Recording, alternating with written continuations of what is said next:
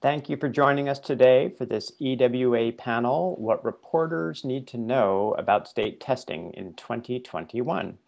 I'm Erik Robelen, the Deputy Director at EWA, and I'll be the moderator for this session.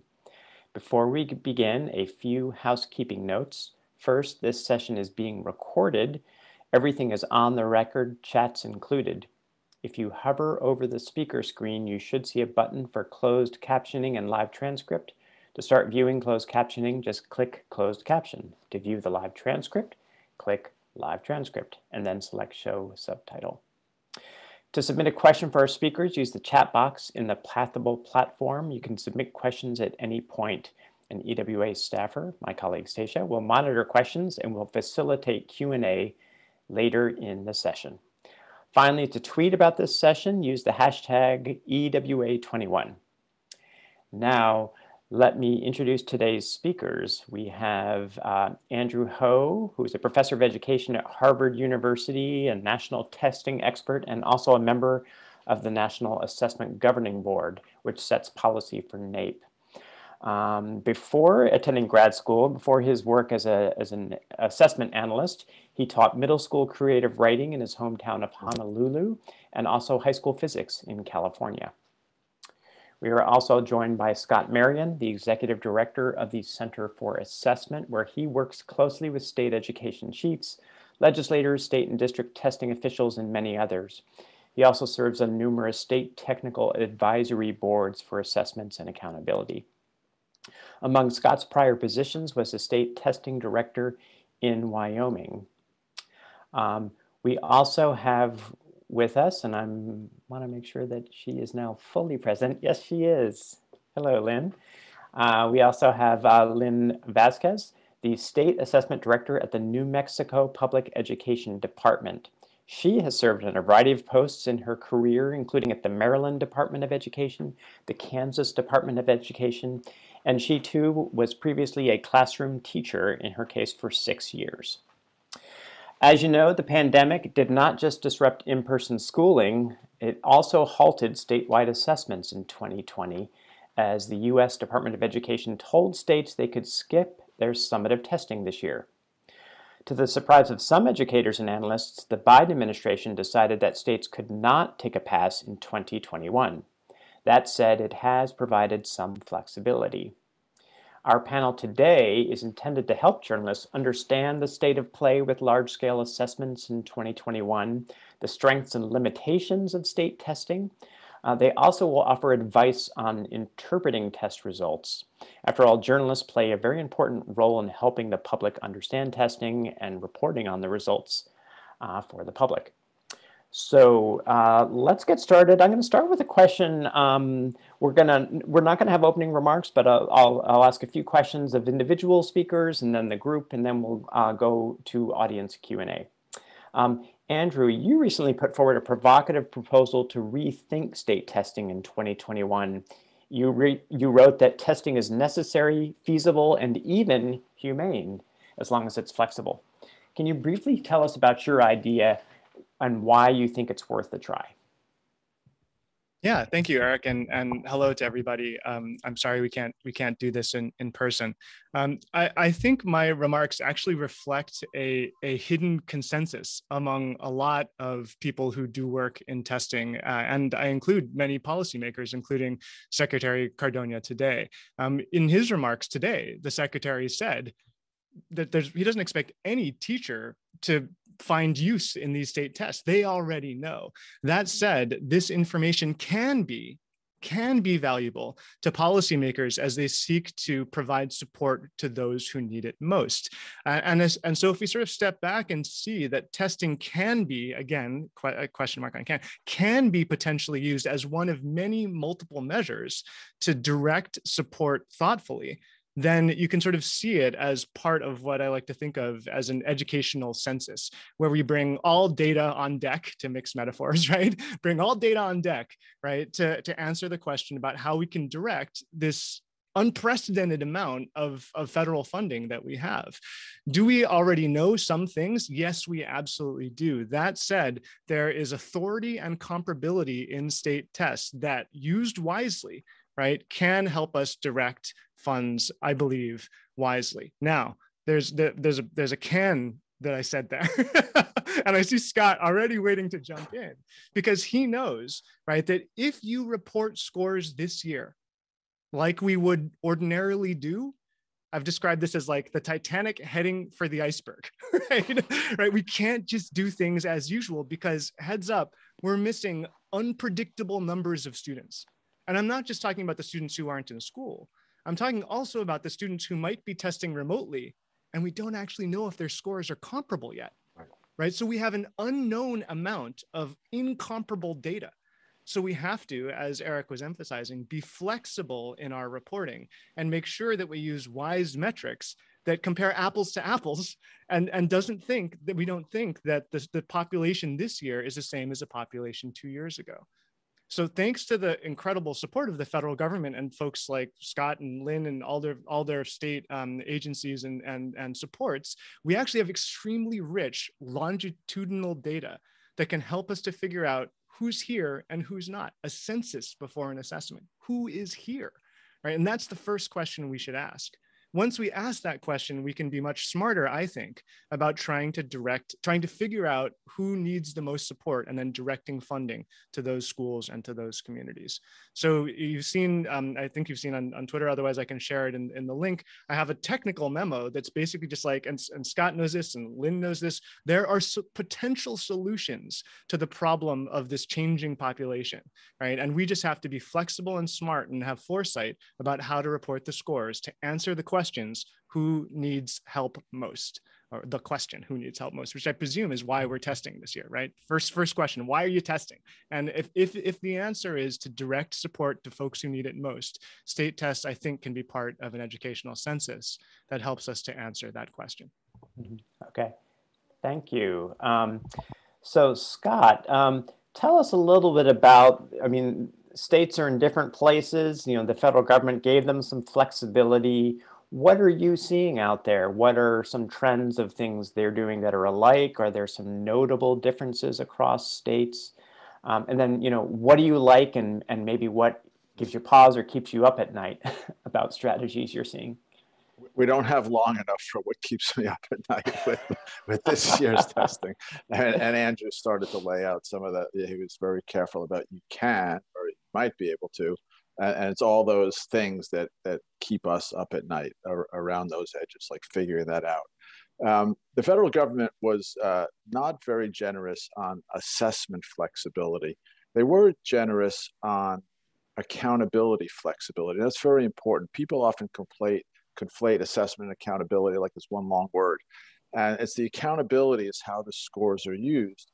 And they essentially, every state that wants to waive school accountability, holding schools accountable for student performance this year, has been able to do so. And perhaps most importantly, attached to that is what we call the 95% requirement, where there's strict penalties in terms of your achievement indicator if you go below 95%. So states have been able to waive that. Now, many states are going to test close to 95%. There's states that have been in person for a good chunk of the year.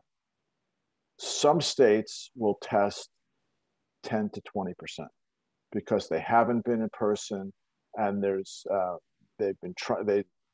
districts and others know they've been going for this flexibility. The two perhaps most interesting states in terms of doing something different are Colorado and Oregon. They're not testing every kid, every grade on the same test. So Colorado is testing, I think it's 3rd, 5th, 7th in English language arts, 4th, 6th, and 8th in math. I could have flipped those. Oregon is doing something similar. And so we'll have some interesting answers to interesting questions about what happens to your inferences about equity and things like that when you move away from the No Child Left Behind approach to testing. And like Andrew said, you know, the biggest thing that keeps me up at night is figuring out what these scores mean. And Andrew talks about census before test. And so what I would say to reporters out there, if you get a score report or in a press release that tells you that 40% of kids this year are proficient compared to 60% 2019 or vice versa, and you can't easily see what proportion of kids tested overall and for each subgroup, I would not even go near that story until you could get that information. So we say description before inference. You have to have a clear description of the sample. And as reporters, and you press to your editors, it's up to you guys to make sure that that information is probably presented first, then talk about the scores. Okay, thank you.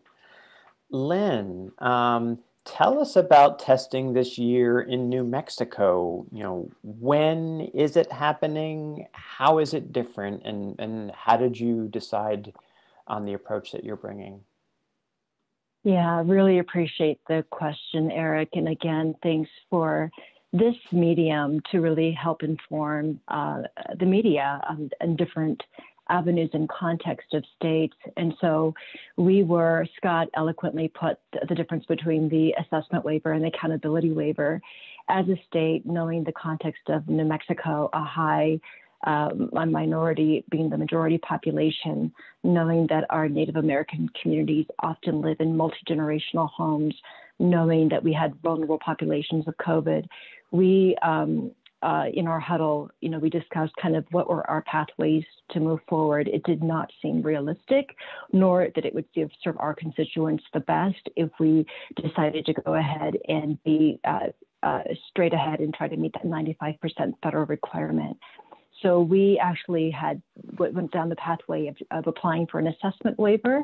And then after a call with the Department of Ed, as well as sometime between when we originally submitted for the assessment waiver, the Department of Ed came out with the accountability waiver, and we realized that we could redact our assessment waiver and just simply apply for the accountability waiver, acknowledging that we were not going to test 95% of our students, but still move forward with allowing families to have access to testing. So we actually have an opt-in model where we have made all of our federal assessments available, but we also made available our interim assessments because, again, I'm sure you'll get into this later, Erik, depending on kind of states' perspectives on that multiple sources of data that Andrew spoke to. We wanted to make sure that our schools had access to a variety of assessment resources or instruments that they could use, depending on whether we decided as a state to give our state assessments remotely or not. And I think one of the things that I would underscore for media is to really know your state context. Whatever state that you are reporting on, know the intricacies. It's one of those unusual circumstances in which the difference between administering an assessment remotely, where some states said, no, we didn't think that was the best path forward, so students actually had to come in person to be administered assessments. All those nuances matter for what Scott spoke about the contextualization on the reporting. So when we do report, we want to identify those confounding variables.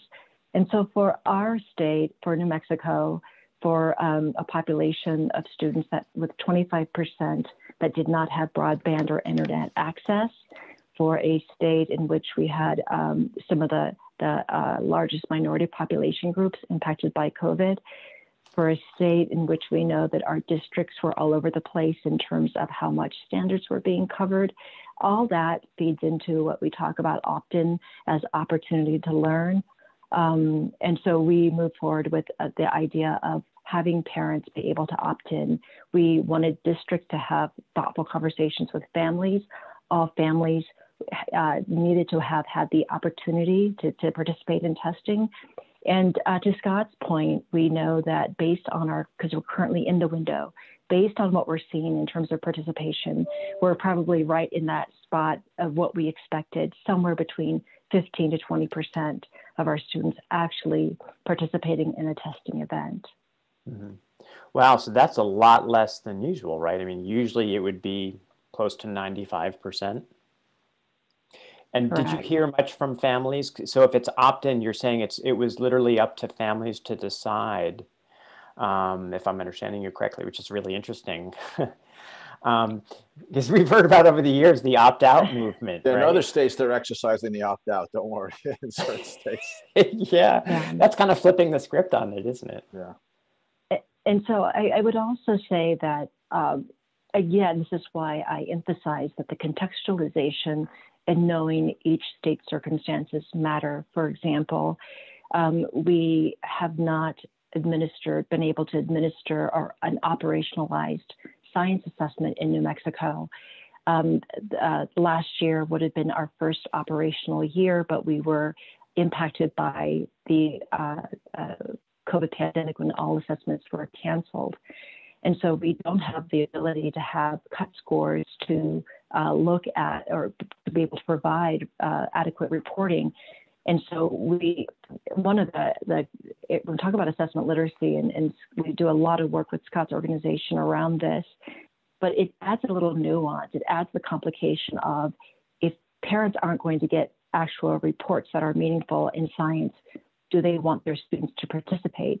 And so again, that might be unique just to us or maybe a couple other states, depending on where they were with developing new assessments.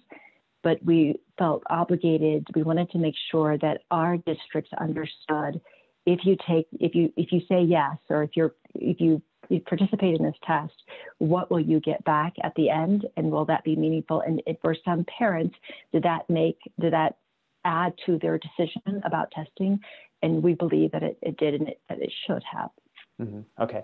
Thank you, Lynn. This is really interesting. And it sounds like a question that a reporter might want to ask in their state is, did you do an opt-in, or what was even, were parents in some way empowered around the decision to participate in testing? Because that's really interesting, given that in the past, it's mainly been those who, kind of in a form of almost activism, pull their kids out of the testing.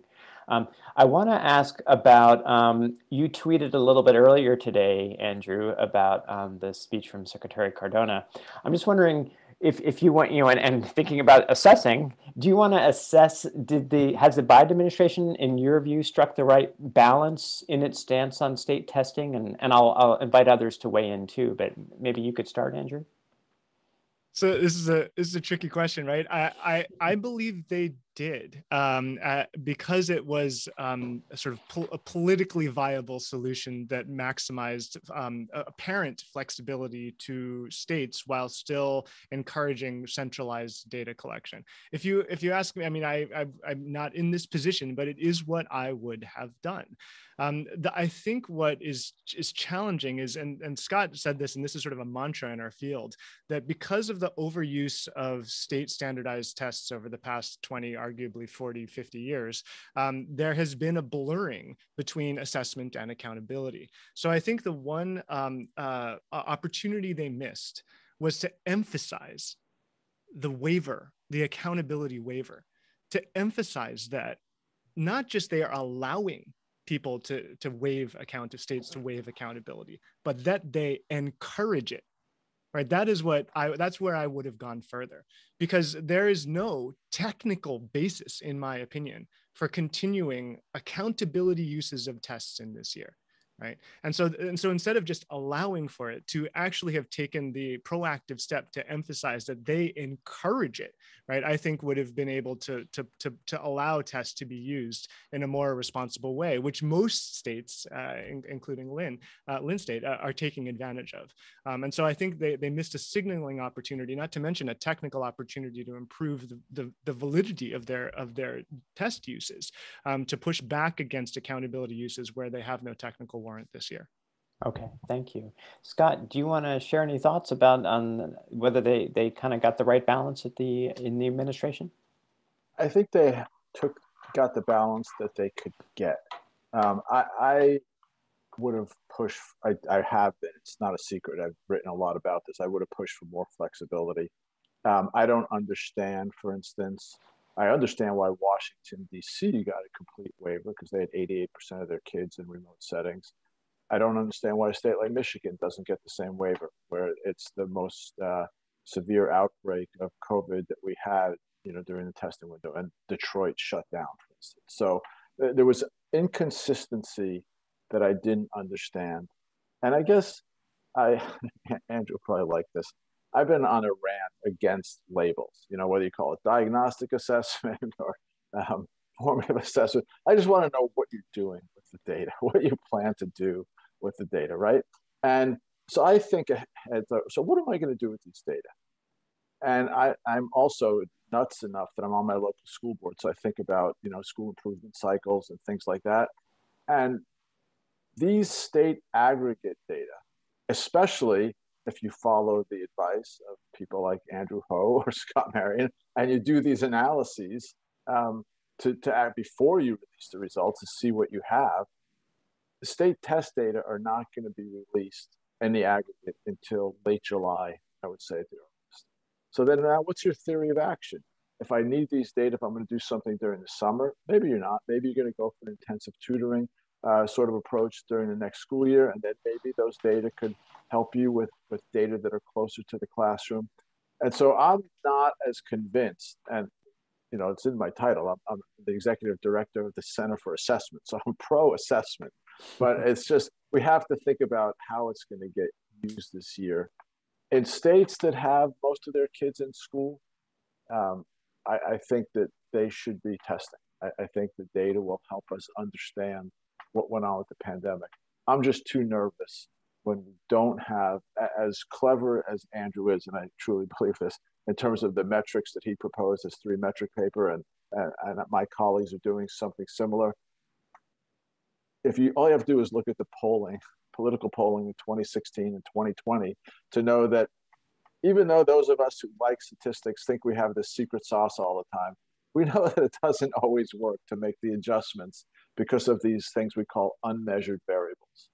So you choose to send your kid to school, I choose not.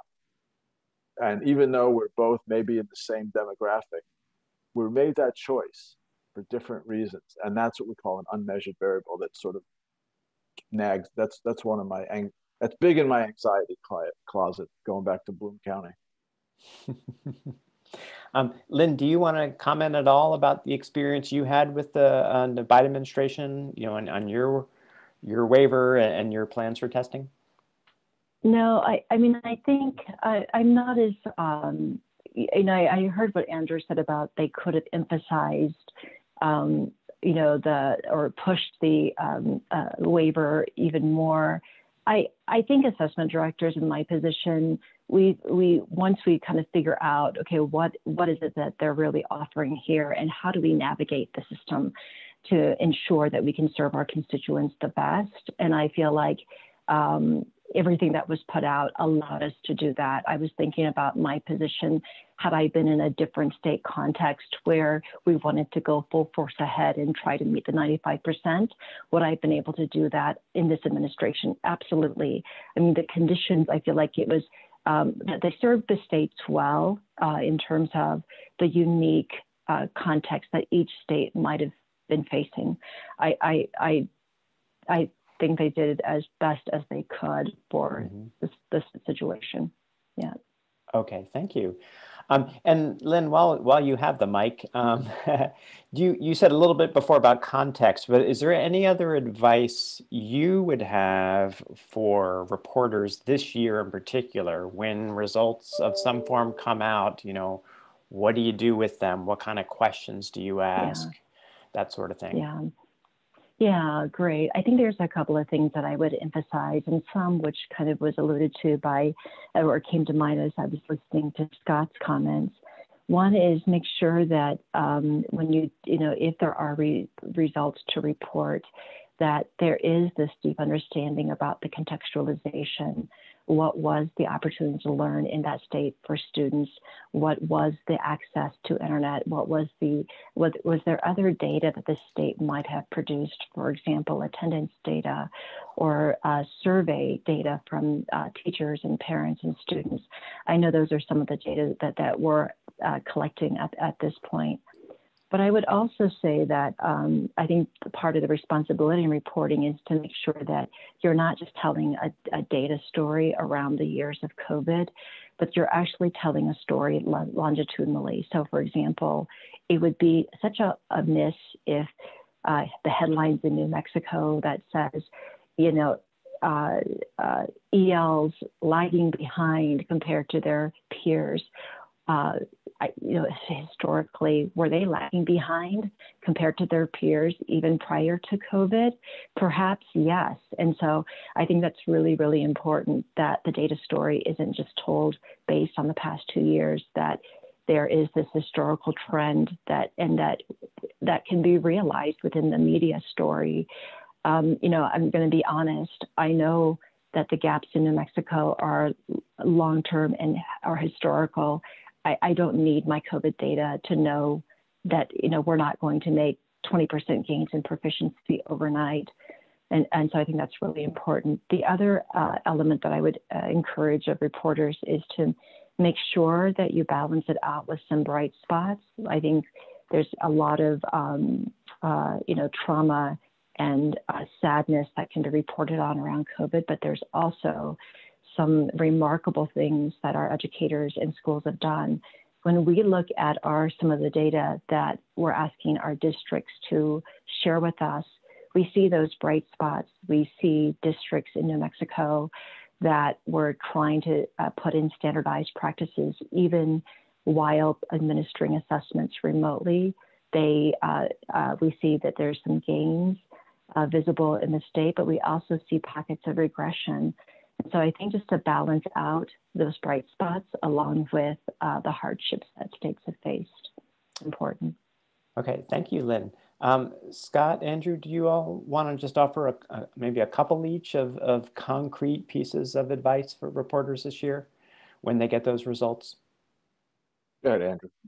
Go first. Yeah, Scott mentioned a really important one, and it is like the first of my metrics, right? It's like the match rate, right? And when you talk about a census, you have to start by asking who's there. And ordinarily, that's a question that is answered by 95% of folks, so don't worry about it. This year, obviously, that question has to be answered first and foremost, and it is not the same across schools, and it is not the same within schools.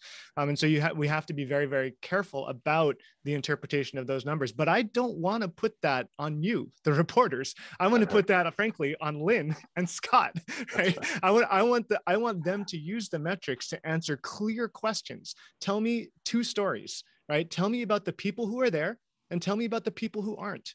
And the fun thing is, not the fun thing, but the useful thing, right, is that we actually know, because of longitudinal data, right, who was there 2 years ago and who is there now. So I'm asking states to get on the sort of front lines to anticipate the questions that you have, which are, again, sort of twofold. Tell me what you know about the kids who are there. Tell me what you know about the kids who aren't, because those are 2 very, very different populations, right? And so I don't want to put it all on the reporters. And part of what I hope the reporters can do is put a little bit of helpful pressure, right, on states and their vendors and their advisors to answer these questions in anticipation of what the public and policymakers need to know about where to direct support. And this is to Lynn's point, and we've talked about this a lot too, taking an asset-based versus a deficit-based framing, right? To sort of say, this is our opportunity to give support where we owe it, right, where it's deserved and can be effective, right? And I think that is a better frame than saying, poor people who are lacking in some way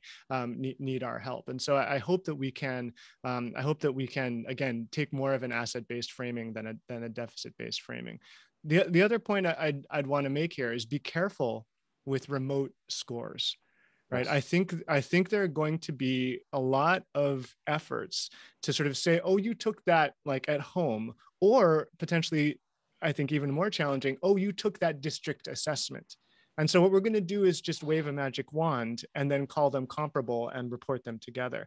So I think it is the responsibility of states and their vendors, and also us as the informed public, to say, are you combining like with like here, or have you done the work? What evidence do you have to support the comparability, right, of the tests when they're administered remotely, or the tests that are administered in the district versus those state tests? Those are just sort of due diligence questions that states and their vendors should be forthright about. But just in case, you can ask questions about and say, hey, are you sure you have all the data you need? Because we don't have any evidence to support the comparisons you're drawing. Okay, and just like a 15 or 30-second version of like, what would it be about the online, virtual remote test experience that would change the outcome in some way? the score, so Scott and Lynn both know about this, but the scores are likely to be on average higher than they would have been had they taken them in school, which may reduce our interpretation for how much support they need, right? When they actually need support, but they don't, right? But they don't appear to. And so the reasons for that could be the sort of auntie and uncle and grandparent effect, right? Yes. It could be other online resources that they have, and it may be disproportionate for some groups over others. It's particularly true in early grades. It's particularly true in math, unless so English language arts and reading. That's the early evidence that we've seen. Above and beyond that, there could simply be blurriness, right? They might just answer, the scores may be comparable in unpredictable ways, or incomparable in unpredictable ways. And that's what we would be concerned about in any quasi-equating. Okay, thank you, Andrew. Scott, I'm going to ask you to respond. Yeah, okay. Actually, before you do, so Stacia, if you want to come on in a minute, we'll have Scott answer this, and then maybe we can get to the audience questions. Go ahead, Scott. Sure. So just to emphasize Andrew's point, see, now you see my iPhone, now you don't, right? So one of the things that I would say to keep in mind, especially, this is true always, but pay attention to variability. Right? Don't fall for averages. I was quoted recently in an Ed Week piece, right? In New England, we joke and say that on average, you have one foot on a wood stove and another on a block of ice, and on average, you're pretty comfortable. And we're going to see more variance this year than we typically see. And we ordinarily see a lot. So you should always pay attention to variability. And the other thing, just to put a finer point on what Andrew was saying about know who's testing, we know that in many states, school populations have diminished.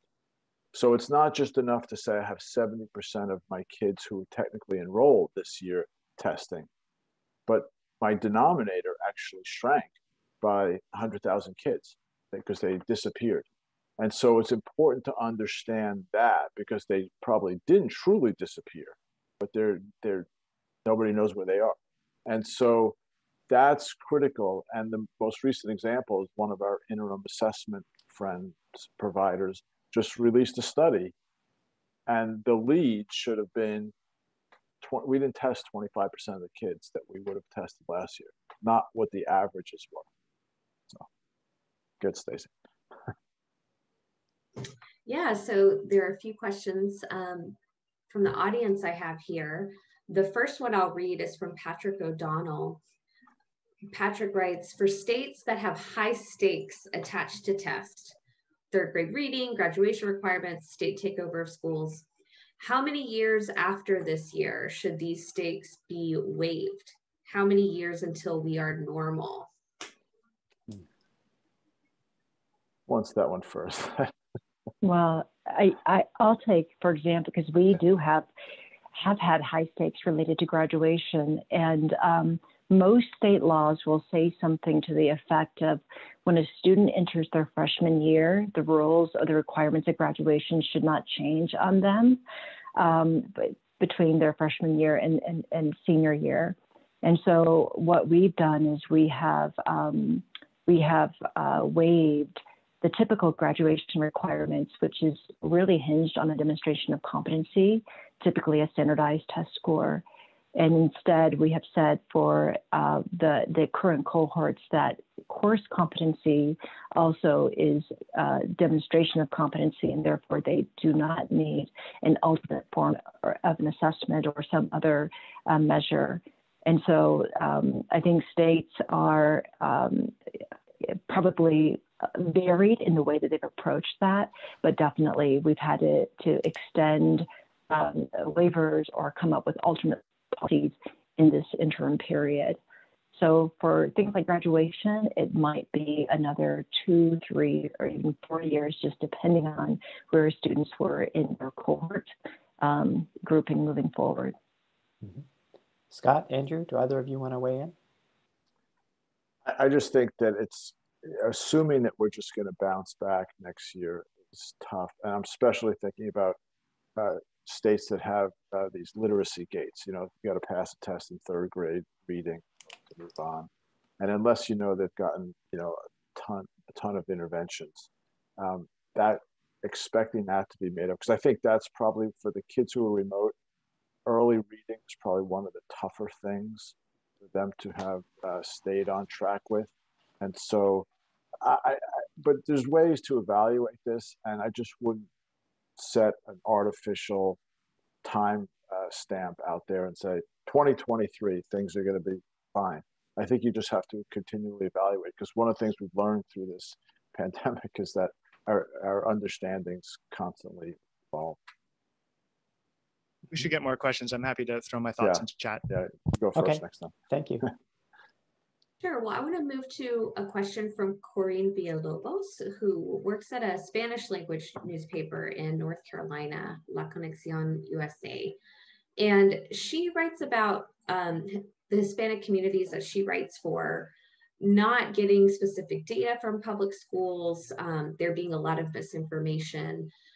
So how can journalists, her question is, how can journalists keep Hispanic communities correctly informed at this time about inequalities, and what are some steps that should be followed to make sure that Hispanic communities don't feel excluded from these conversations? And I would add just any other, communities, especially those with linguistic barriers. Good, Andrew. You get to go last time. Yeah, I can't speak with any authority on English learner assessments, for example, which aren't my relative area of strength. All I know is that the usual technical requirements we have for evaluating comparability still hold, right? And that the first question we ask whenever we get test scores is do these mean the same thing they did last year? Right? Do these mean the same thing they did last year, right? And we have a number of studies and analyses and standards for our field that ensure that comparability, or if there is no comparability, we rip it up and we start over again. And that's the big question for this year. And I understand, I think, the balance always between sort of inclusion and potential negative impact, right? We want to count folks and make sure that they are part of our vision, but we also want to make sure that when we do, we act in order to support them and not in order to label them and exclude them. And so I think that same principle applies here as it would in other cases. Lynn, I would punt it to you to talk more about the New Mexico context. Yeah, thank you, Andrew. And I would say it's a great question. And I think one of the things that we've seen is group advocacy. And so we have a number of Hispanic serving organizations, nonprofits, that I think it's a wonderful time for those types of organizations to kind of band together and take, in terms of like trying to find out, meaningful data or status of assessments related to those populations. I think there's, a unity, or be able to leverage this information in unity is so important. We've had organizations here survey that specific population, and we see similar trends to Andrew's point about, for example, Hispanic families being very concerned about math progress, or that as a content area compared to reading. Typically, we know that most parents in all populations struggle with math themselves, and therefore that's somewhat reflected in their concerns about their children. So I would encourage the reporter that asked that question to make sure that they're using, or they're kind of checking in with all the statewide associations of advocacy and support, because sometimes what we see is they've done work, or they've researched, or they've collected data that could help inform the reporting. And I do agree, for I think a lot of states, the English language proficiency assessment, we know that's a particular assessment required by the federal government that includes, in our state, both a lot of Hispanic as well as Native students. And I think the double-edged sword on equity is, if we didn't extend testing, then you're not thinking about my child if you do, if we actually require testing, then we're infringing possibly on their right to safety. And so I think, balancing that is an important understanding on a reporting aspect. I've talked to other state directors in which a lot of their Latino advocacy was to ensure there was testing. The advocacy here in New Mexico was more leaning on the idea of safety and not wanting to make sure that vulnerable populations were forced into schools to test. And so I think, again, this is why we keep saying over and over again, the context of your state and the needs of your constituency greatly matter in how and what you report. Thank you. Are there other questions, Stacia? Yeah, I have one for Professor Ho from Nancy Walzer. She asked, what do you expect to learn from state testing that hasn't so far surfaced from studies of learning loss? So the problem with many of the current studies of learning loss is that they're from selected districts, and also they often blend sort of in-school scores and remote scores. And these district assessments typically have different purposes, desirable purposes, but different purposes than state tests. And I've said in some of my writing that state tests have particular authority and comparability and coverage, right, across districts and schools within them to be able to allocate resources in a sort of fill in the gaps way that district assessments cannot. Again, I don't want to oversell state tests. Let me be very clear. This is what we've done for the past 20 years is oversell state tests. Now we're in a strange position where all the backlash against them has led to them being undersold at a time where their comparability is particularly useful and with minimal potential for negative impact, right? Or not minimal, less potential for negative impact. So I feel like we've sort of followed through with our justified criticisms of state tests, and now we're sort of hitting them just as they can be useful. And so I think that, do we have much of the information from district assessments? I think we maybe have 60% of it, but that's 60% of the information. And I think there's a lot that we can do with state tests to fill in the gaps if we report wisely. And this is where I think Lynn and Scott and states and organizations can do so much more to make sure we're answering the questions about need and directing support as accurately as possible. Thanks. I have one last question, but before I do, Stacia, is there one other from the batch you want to bring up? There's one more. Again, it's for you, Andrew. It's from Andos Helms, who asked, can you give an example of how test results should direct resources? Are you talking about allotments for school districts, schools, demographic groups, particular purposes? That's a great question.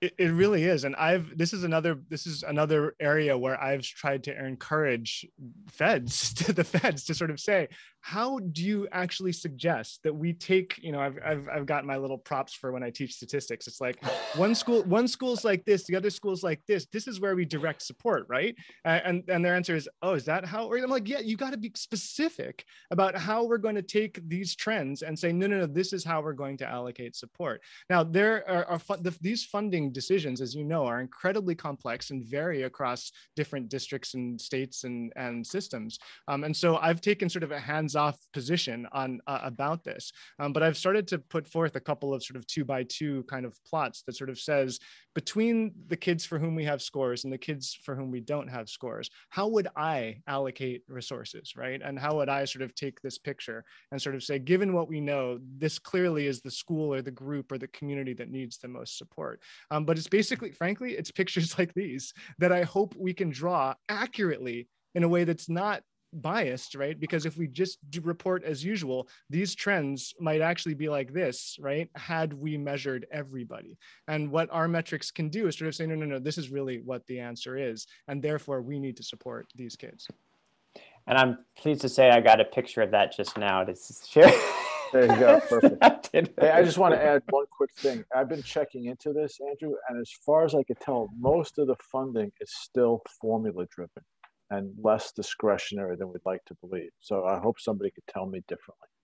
That is true, but so other folks can, but there are some discretionary banks, Yes, both for the there are. states and Yes. and the districts, Yes. and that is a lot of money. And so I hope we can be thoughtful about it. Yes. I'm just one last question, and maybe if you each want to give like a 30, 45-second answer to this, if you can.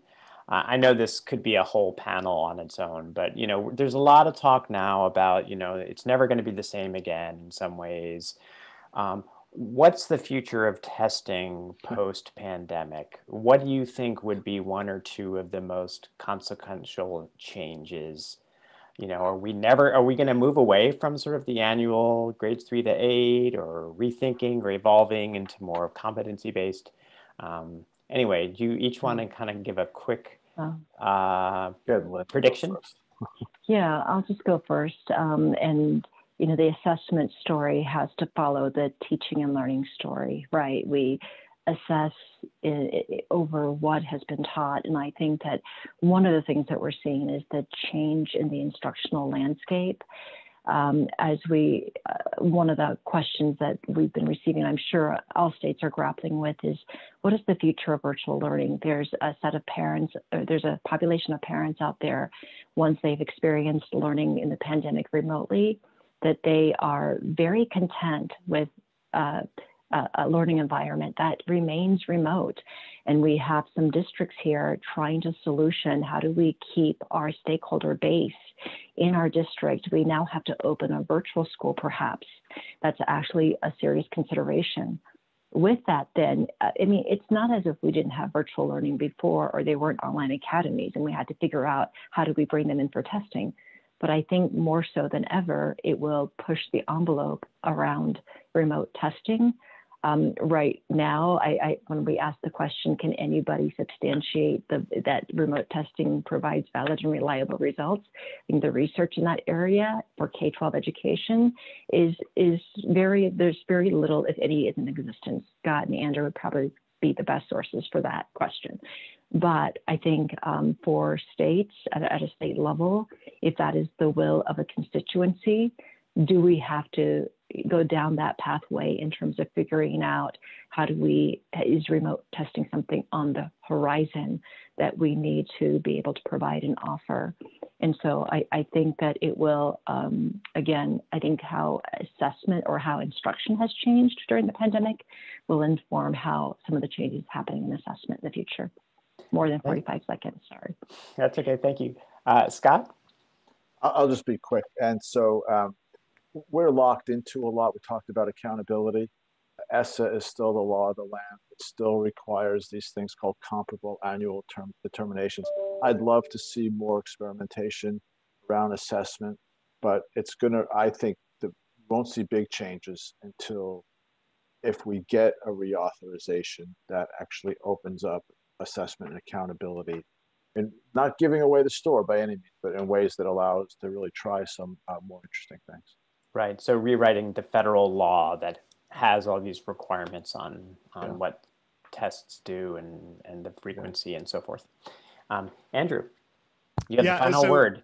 I'm going to put in a little plug for this little one-pager that I wrote up this afternoon, because Judy Singer and John Willett, who are sort of my senior colleagues here at HCSC, wrote a great primer on like questions that reporters should ask about educational research. And so I thought I'd do a twist on that and do questions that people should ask about educational testing. So I threw that into the chat, and I'd love your feedback on it. But one of the first little diagrams I put in there that I use when I teach is for what purpose. And, you know, Scott knows that this is what our field asks all the time. It's like, what are you doing this for, right? Mm-hmm. And if we can get a little bit more strategic about when we're doing what, and not try to do everything at once, and have a tool for the particular job, and not have a hammer and just try to use, everything, a hammer on everything, I think we could be much more strategic. And so I hope frameworks like this and thinking like this catches on, because that'll help policymakers and the public be much wiser about improving their use of test scores.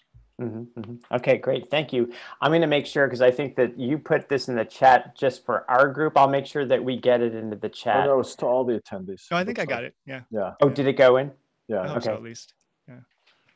Maybe. Okay. If not, it's on Twitter. Yeah. One way or another, we'll make sure everyone has it. So thank you all so much. This was a great session. I really appreciate all of your time. And then just a quick, for the audience, you will get an email next week with an evaluation form, including about this session. Please complete that survey. We take our member feedback very seriously. We care about assessment too, so, and we'll use it to improve our offerings. So thank you again to our speakers and to the audience. Thank you.